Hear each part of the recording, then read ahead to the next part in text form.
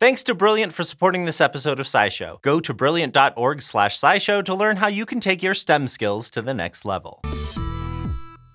Swatting flies is hard work because they don't make it easy for us. Flies are evasive machines that can flee in any direction without tipping off their predator, and they can do it fast. But the good news is you don't need luck to understand their sneaky ways if you have science. So here are some experimentally based ins and outs of flies that might help explain why it's so hard to nab them. Well, first of all, flies already have a leg up on us. Actually, 4 more legs. And that's just one of their advantages. In this battle to their death, flies bring 3 times the legs to the table. Having 6 legs allows flies to balance themselves on their 4 outside legs and use the inside ones to get themselves ready to launch into the air at the best angle. For example, if they angle their 2 middle legs back toward their hind legs, they have leverage to launch forward. If they angle those legs forward, they have leverage to launch backward. These legs give them the extra oomph to aim where they plan to go, and they can do it before giving away the element of surprise. That's because those middle legs are tucked under the fly's torso, so it's harder for you to see them until you're right on top of the fly. And by that point, they've seen you coming,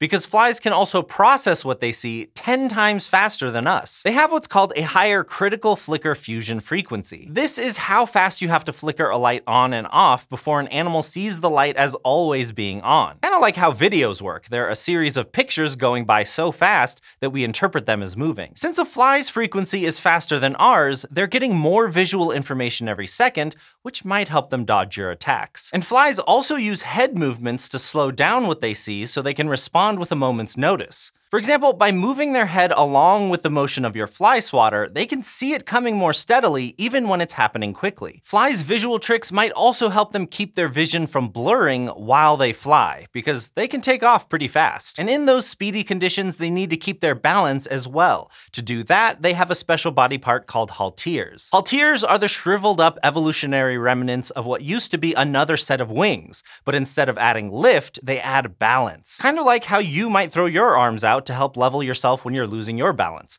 But with halteres, flies basically always have those arms out. But not all flies have these structures, so maybe we still stand a chance against some of them. Because a fly that's getting its bearings might be an easier target than one that's stable and zooming confidently through the air. And I guess all those tools that humans have made over the years probably help as well. Now overall, flies aren't like this by accident. They've evolved to be super evasive. Throughout history, most of the slower flies have been eaten by speedy predators like birds, and only the most evasive insects got to reproduce. So you should feel especially talented if you do manage to catch one. Now, if you enjoy learning how we can use science to answer everyday questions, like why it's tough to swat a fly, you would probably enjoy Brilliant's course, Physics of the Everyday. This interactive course explores physics concepts in familiar but unexpected places like traffic, toilets, or even axe throwing.